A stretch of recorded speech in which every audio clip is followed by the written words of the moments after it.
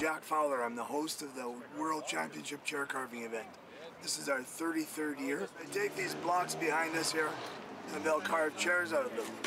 Now at 5 o'clock we stop them from carving. We have judges that we draw out of the crowd. They'll judge the top 5 chairs.